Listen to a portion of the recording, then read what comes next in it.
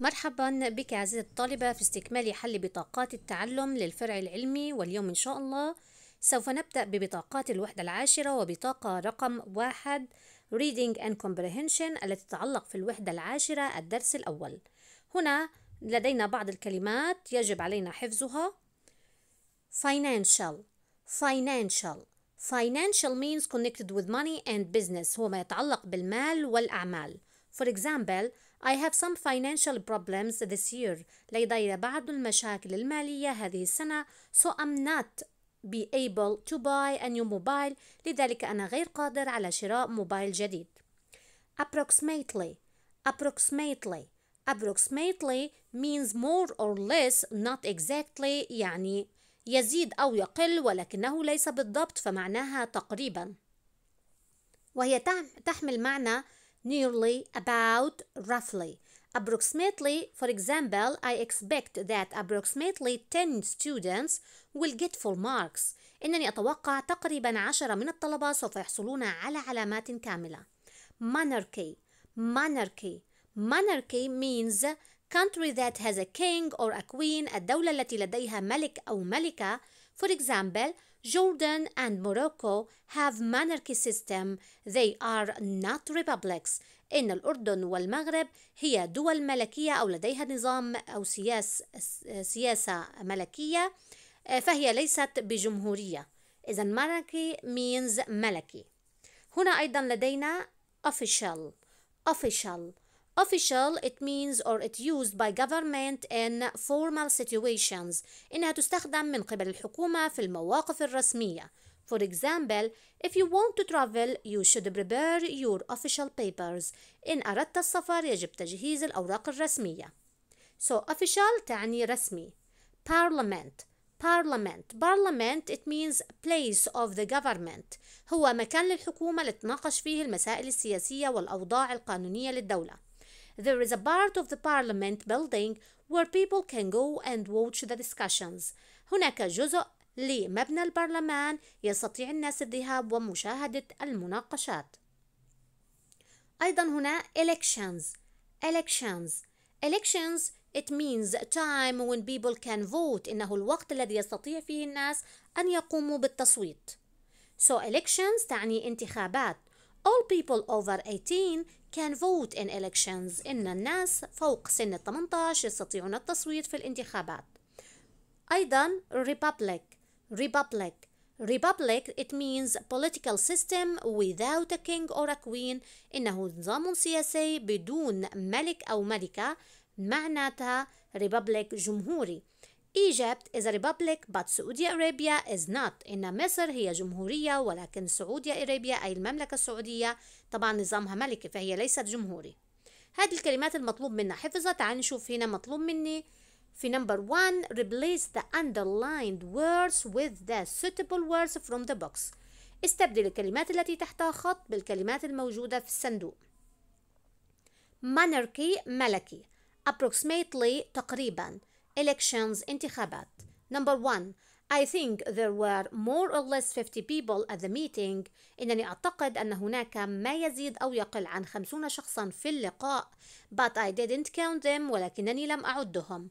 More or less تعني approximately تقريبا. People under 18 can vote in times when people can vote. إن الأشخاص الذين سنهم تحت 18 عام يستطيعون التصويت في وقت ممكن للناس أن يصوتوا فيه.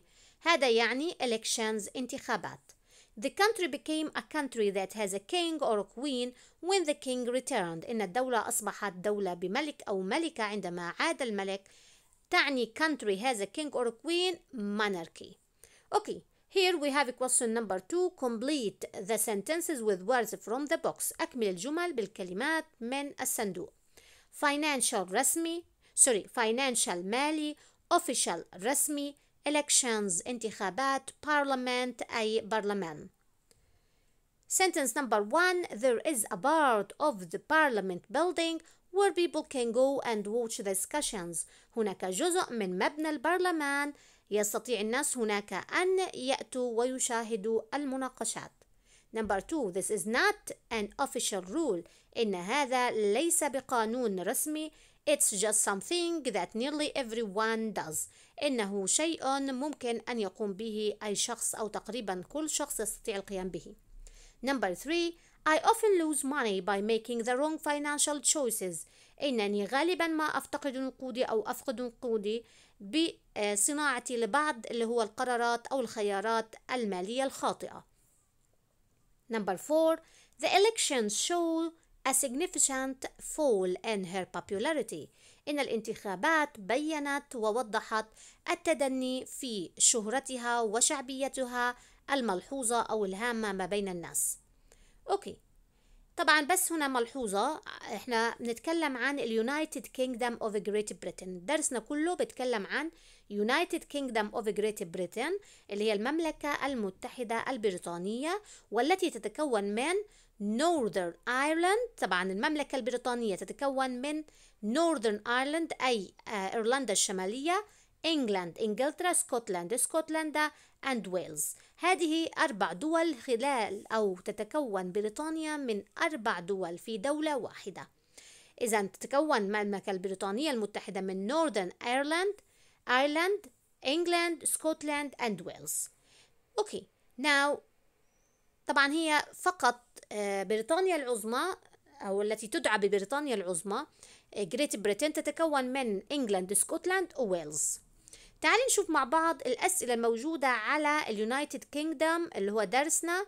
البوكس الموجود في مجموعة من المعلومات عن اليونايتد كينجدم، سياستها وكيفية اختيار أعضاء البرلمان، عدد اللي هو البوبوليشن تبعها، المساحة وإلى آخره. مجموعة من المعلومات موجودة عندنا في الدرس الأول في صفحة 102 في كتابك المدرسي. Read the text and again and answer the questions. مطلوب منك تقرأ الدرس وتجيبي على الأسئلة. بأكد إنه هذا الدرس طبعا مش للحفظ المعلومات اللي فيه، هو للفهم. مطلوب منك فقط تتعرفي على اليونايتد كينجدم من خلال الدرس تبعنا. What is the full name of United Kingdom؟ ما هو الاسم الكامل للمملكة البريطانية؟ اسمها الكامل The United Kingdom of Great Britain. United Kingdom of Great Britain أي المملكة البريطانية المتحدة. What areas does Great Britain contain geographically؟ ما هي المناطق التي تتكون منها بريطانيا العظمى؟ هنا أؤكد بريطانيا العظمى، فقط بريطانيا العظمى وليس المملكة كلها. بريطانيا العظمى contain geographically طبعا من الناحية الجغرافية. تتكون بريطانيا العظمى من إنجلند، اسكتلند وويلز. إنجلند، اسكتلند وويلز 3 مناطق تتكون منها بريطانيا العظمى.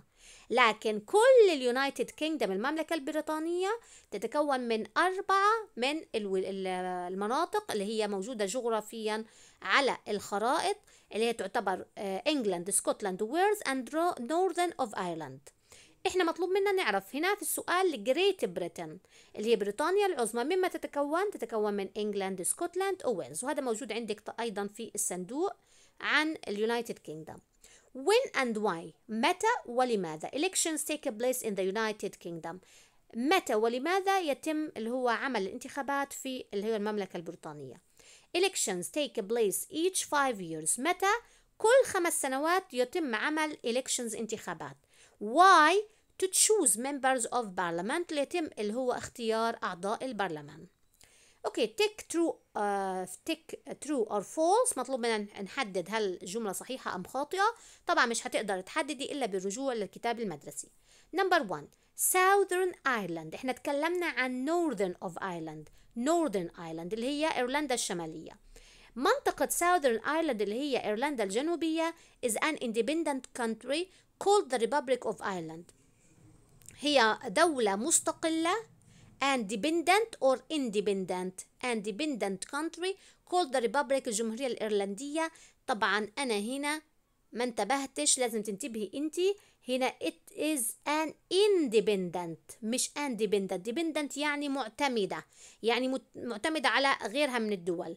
لا، الإجابة هنا لازم نحط false، تصححيها وتحطي false. هي independent country، دولة تعتبر مستقلة وتعتبر جمهورية الإيرلندية، ويسمى بالجمهورية الإيرلندية لأنها مستقلة عن ما غيرها. إذا الجملة false وليس true. أوكي، نشوف بتزبطيها عندك يا أنطي. تعال نشوف الجملة الثانية. الجملة الثانية Scotland, Wales and Northern Ireland all have their own parliaments with no powers.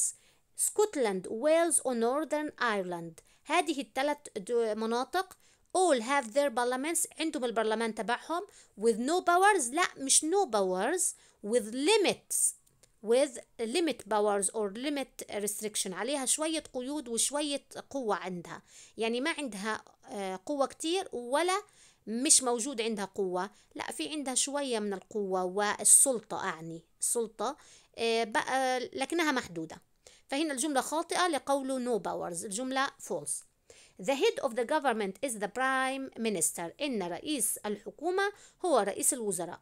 But the head of the state، ولكن اللي هو المسؤول عن الولاية is the king or queen. الجملة صحيحة حسب الكتاب المدرسي. Okay. Complete the following sentences. Great Britain contains. إن بريطانيا العظمى تتكون من England, Scotland, Wales. Elections happen every 5 years. كما هنا وضحنا في السؤال. Find words in the United Kingdom texts have the same meanings. بدك تروحي تاني على التكست اللي بيتكلم عن United Kingdom وتطلعي نفس المعاني للديفينيشنز الموجودة عندنا. Connected with money and business، ما يتعلق بالمال والأعمال. Financial. More or less not exactly، ما يزيد أو يقل ولكنه ليس بالضبط. Approximately، تقريبا. Now here write what the following pronouns refer to. على ماذا تعود هذه الضمائر؟ نبدأ هنا where تعود على البارلمنت. where تعود على البرلمنت في لاين 11 في كتابك. there تعود على سكوتلاند، ويلز و Northern Ireland. there سكوتلاند، ويلز and Northern Ireland. طبعا بإمكانك تتأكدي من خلال اللي هو التكست الموجود عندك.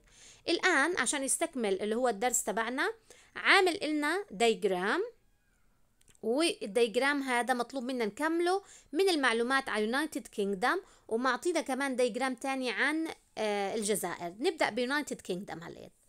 طالب من الكابيتال سيتي في اليونايتد كينجدم. الكابيتال سيتي العاصمة هي لندن. لندن هي العاصمة. population 64 مليون and 100,000. طبعا هذا مش للحفظ المعلومات، بس عشان يعرفك على المعلومات عن يونايتد كينجدم. area 243,610 سكوير كيلومتر، يعني كيلومتر مربع. The system of the government system parliamentary democracy. parliamentary democracy and في عنا هنا and monarchy، والتكملة موجودة عندك هنا and monarchy. official language هو English، اللغة الرسمية اللي هو الإنجليزي. voting age 18 or over، من سن 18 فما فوق هو سن التصويت. هنا parliamentary democracy and monarchy، في هنا تكملة مش واضحة monarchy أي ملكي. complete the following about Algeria. الآن سوف نستكمل الحديث عن مين؟ عن ألجيريا. ألجيريا هي الجزائر. في عندنا كمان صندوق في كتابنا المدرسي أيضا عن الجزائر، وأيضا المعلومات مش للحفظ بس عشان نتعرف على الجزائر والمعلومات عنها. capital city العاصمة الجيرز. الجيرز اللي هي الجزائر. population موجود عندنا 37.9 مليون. area المساحة 381,741 سكوير كيلومتر. أيضا عن ألجيريا we have system of the government ديمقراطي. official language Arabic. voting age over the age of 18، ما فوق سن 18. طبعا هذا السن الطبيعي لعمليات التصويت في كل أنحاء العالم ما فوق سن 18. بهيك بتكون انتهت بطاقة رقم 1. Thank you for listening، وانتظروني في البطاقة القادمة إن شاء الله.